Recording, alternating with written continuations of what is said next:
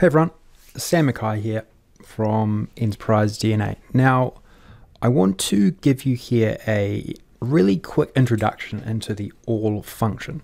I do find there can be a bit of confusion around how the all function works, and I want to try and simplify it, make it easy to understand, and enable you to recognize where and when you should use this function, because it is really versatile and can enable some really high-level analytics if you truly understand what all actually does. Okay, now we're going to work through some examples here just so we can get some really practical understanding of when to use it. Okay, so what I want to do here is I'm going to, in this particular case, I'm going to change things up. I've got a really simple model here. I'm just analyzing my customer sales, right? So let's just create a visualization here as well as a table. Okay, so we can sort of just understand a little bit easier what we're actually looking at. Okay, so I've got all of my customers and all of their sales here. Okay, and maybe if I want to drill into a particular year, I can do that just using my slicer. Okay, so now what I want to do is I want to work out within a measure my percent of total sales. Okay, this is the simplest way you can use all.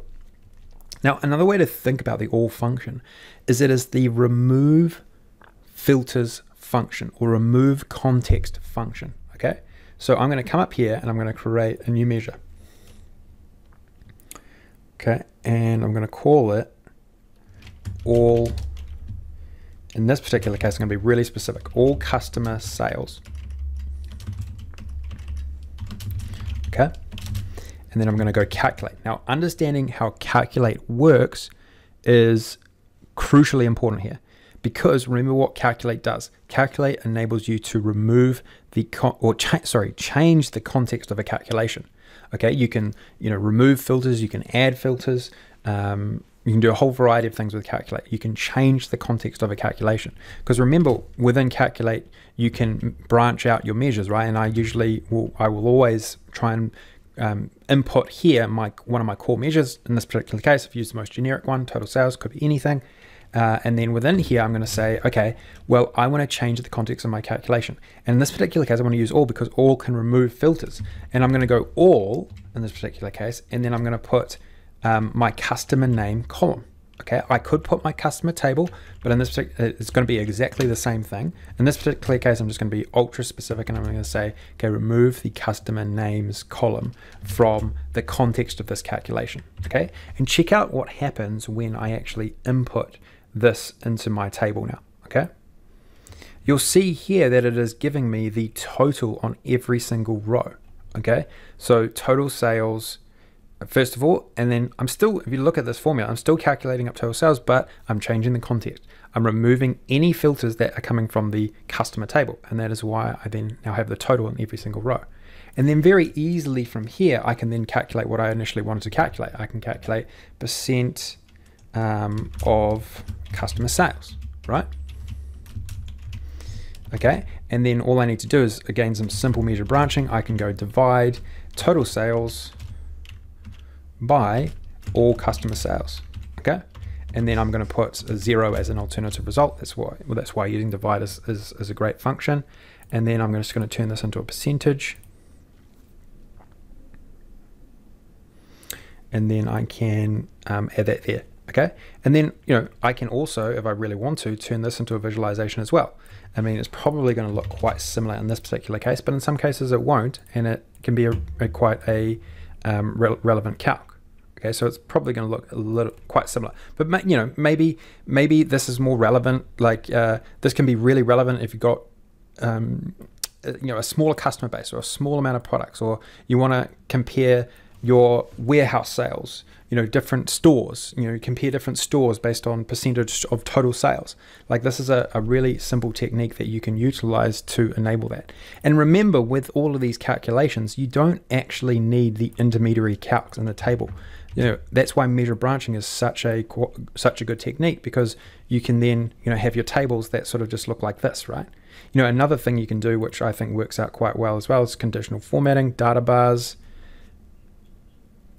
I like these as well, and you can add those data bars. Sometimes this looks pretty good too. Okay, so that is in its simplest form what the all function does. It removes filters from your calculations, okay, especially when used inside of Calculate. Okay, now one of the key things just to note before we round off, because I want this to be more sort of an introductory video, is you have to really understand what the initial context is, okay? Because check this out. If I go and change, say I wanted to change, instead of customer name, I wanted to change that to products as my initial context, right, of this table. Check out what happens to all of these numbers, right? They change considerably, and they don't actually make, well, if you're sort of just starting out, they don't make a lot of sense. Once you really understand though what Calculate and all do in combination, it does make sense, okay? Because remember, we are removing, the initial context is now products. We have our total sales here. We are removing all of the context from customers, but we're not impacting product at all because product is not in our formula here, right? So it's actually, in this particular case, doing nothing different to what is actually happening with our total sales. It's calculating exactly the same amount. But then if we layer a customer name on top of it, check this out. You'll see here that we have different amounts, right? Because we're now this all is impacting the customer name here. Okay, so we've got some context from product name, and we've got context from customer name. We have the total sales for that combination, but in this particular calc, we are removing any context from the customer. So let's have a look.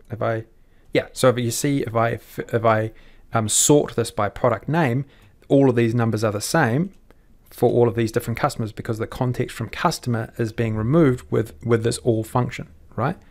And so if I scroll down, you'll see that this number changes as soon as we go to a different product.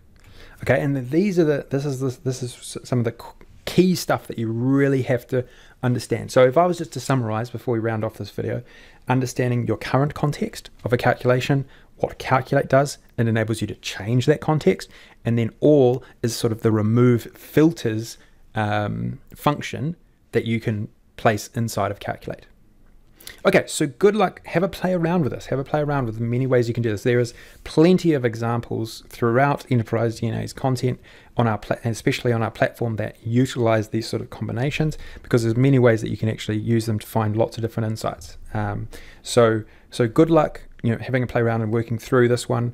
But I want to reiterate how important it is to get a solid understanding of how this particular function works, pretty early on in your Power BI learning journey.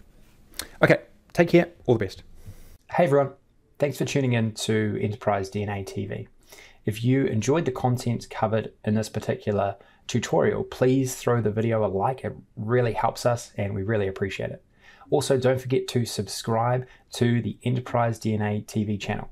We have a huge amount of content coming out all the time from myself and a range of content creators, all dedicated to improving the way that you use Power BI and the Power Platform.